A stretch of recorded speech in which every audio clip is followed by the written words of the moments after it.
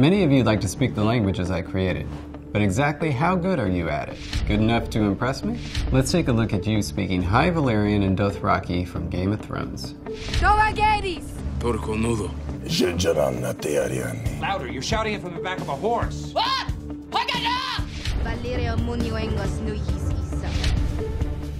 In George R. R. Martin's books, there were only 2 full sentences of High Valyrian. There was Valar Morghulis, which is all men must die, and Valar Dohairis, which is all men must serve. To get this kind of like must verb form in there, I decided, all right, let's split this into 3 and make it basically non-past, past, and then atemporal or timeless. So by adding the timeless designation to these verbs, that gave us all men must die, as opposed to all men are dying or all men died. It's just a general truth about the world. All men must die, all men must serve, and that was how I did it. This is Emilia Clarke as Daenerys speaking High Valyrian. Zaldrizes buzdaris kosdaor. Nigay Daenerys chelmas mohenta gerio lentrot. En Valyria wipoanagarixan. Valyria munioengos nuyis isa. In this scene, she is able to reveal to the slave master Krasnys that she speaks Valyrian, and to do so she uses the phrase Zaldrizes buzdaris kosdaor. Zaldrizes buzdaris kosdaor. Now this phrase was just a dragon is not a slave, and that's all I was given. I decided to add a little bit to it. The version of Valyrian that Krasnys, the slave master, speaks is called Astapori Valyrian.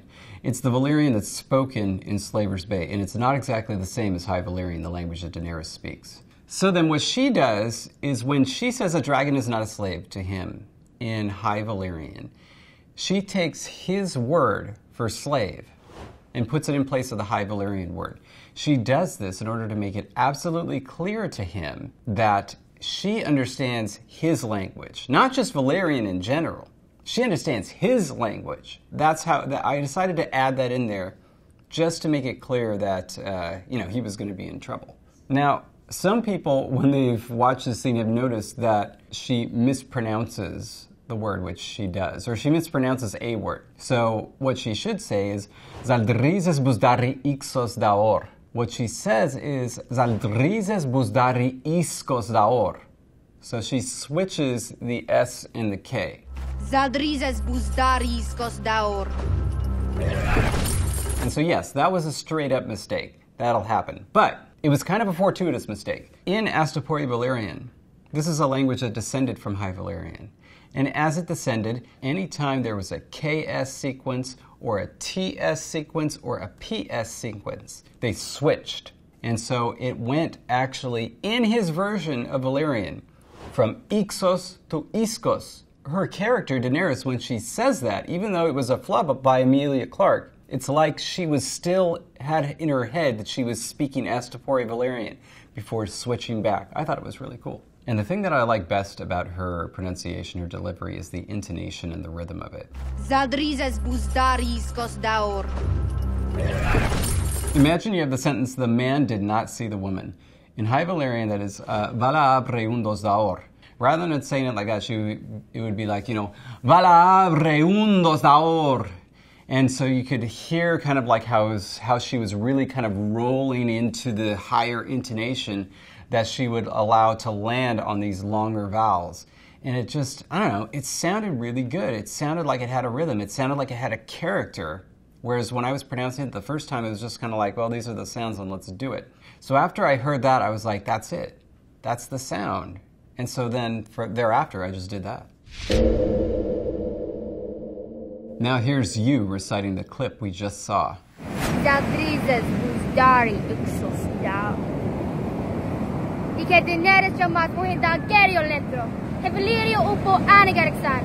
Valyria munioengos nuyis isa. The long vowels were not as long sometimes. Certainly you weren't getting the U vowel, but that's all right. Emilia doesn't get it either. There's a vowel in High Valyrian that's written with a Y. This thing is not pronounced E. It's pronounced U. In other words, it sounds just like E, but you round your lips. U. But Nuhus. Nuhus. That's how you say my. So, Valyrio munioengos nuhis isa. All right, that's what the line is. Oh, also, but of course this is going to be everything for Americans. You got to trill those R's. Any word that has an R in it. Like if the word has an R in it, it's supposed to be trilled. Ritzas grace. All right, you did pretty good. I really, really like your intonation. You were able to really capture that very well. Definitely practice on trilling those R's. I know it's hard, but it can be done. You listen to Give It Away Now by the Red Hot Chili Peppers. They're doing it. Think about it. Just listen to that, listen and repeat, you'll get it. This is the cast of Game of Thrones speaking High Valyrian and Astapori Valyrian. Dorgonudo. He should not be here. No, but he is. Our queen ordered him exiled from city. Our queen would be dead if not for him. Sadreji, si eski murki inoneji bikavala. Krubo, Niki Pasa Kisor Udi Drejo Isa. Muna Nia Valyrio Mila Pungili Isa.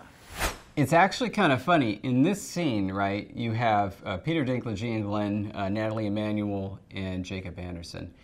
And the people who actually speak the language are everybody but Jacob Anderson, who is legitimately the best performer in a created language I have ever seen. In any show or movie I've ever worked on. And yet he's just speaking English in this scene. I mean, first, so yeah, Jorah, I mean, all he has is the name.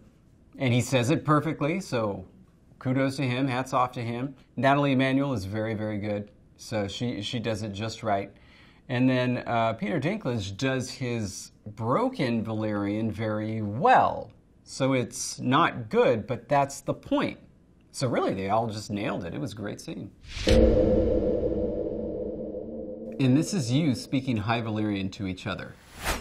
Queso glaçat in deriptot dower. Queso glaçat in deriptot dower. Queso glaçat in deriptot dower. Skoria news Zaldriese Eastery? Scooty Nazi Pete. Okay, that's straight up the worst I've ever seen.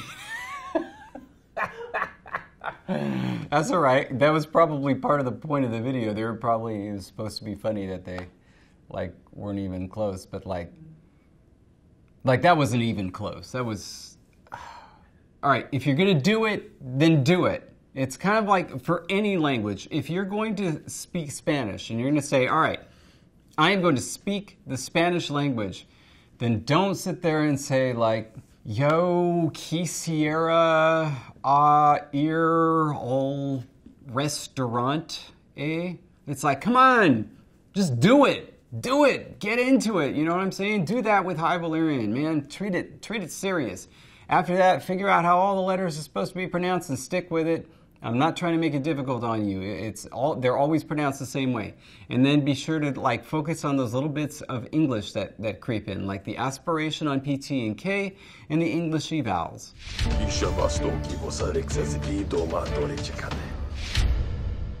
The producers of Game of Thrones contacted the Language Creation Society, who then put together a competition and announced it to language creators all over the world online. I then was one of the finalists that emerged. There were 5 finalists that were picked. And then the producers chose from that set of finalists, and they chose mine. And so I became the official creator of Dothraki for Game of Thrones. This is Jason Momoa and Emilia Clarke speaking Dothraki.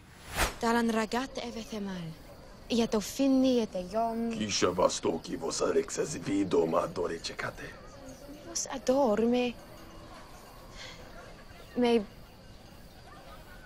throne.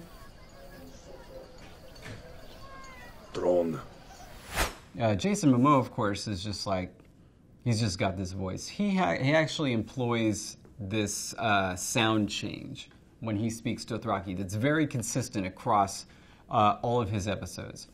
He has what I call the rock and roll baby sound change, which is anytime a word is supposed to end with the sound E, he says eh. Kind of like when somebody is, a rock and roll singer saying, when they're supposed to be saying baby, they say baby. So it's like you hear him say, shipkate. That's the word for iron. And it's supposed to be shiklethi, like that, but he says chiklete. There's a part where Daenerys is trying to find a word for throne in Dothraki. She knows this word for chair, and so she's trying to search for this word in Dothraki that simply isn't there. And then Drogo turns to her and repeats the English word, and he says, throne. Vos adore me. Me throne. Throne.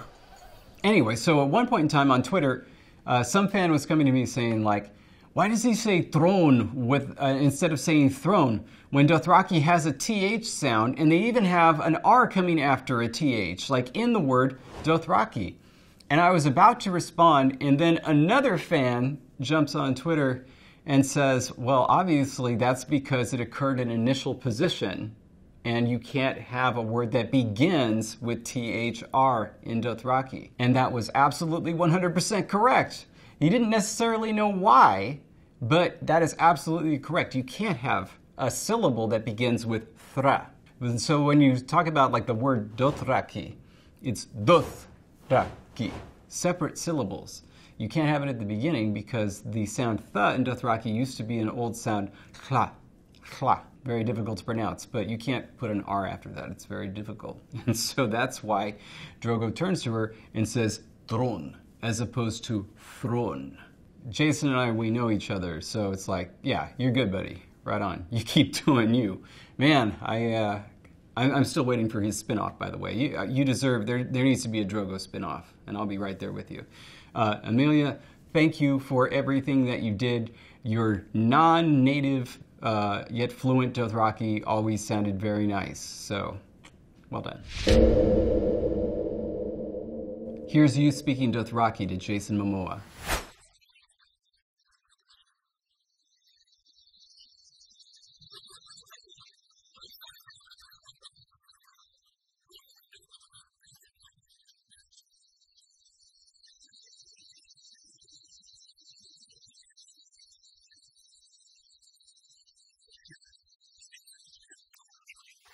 I mean, I really like the energy there, but there's a couple of things that are definitely mispronounced, and so it's hard to figure out what's being said. The last thing she says is blood of my blood, and the way you do that is you address somebody, so you use the particle je, and then you say cloy cloy. So it's je cloy cloy. But it's very much je, it is very much not ze. That's why the H is there. You don't ignore it. S is to SH as Z is to ZH. So sa is to sha as za is to ja.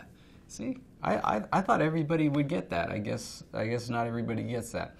So first of all, that is indeed how you speak to Jason Momoa, because you gotta have that energy there. So I mean, where you focus on, focus more on delivery and presence than on correct pronunciation. You were doing well there.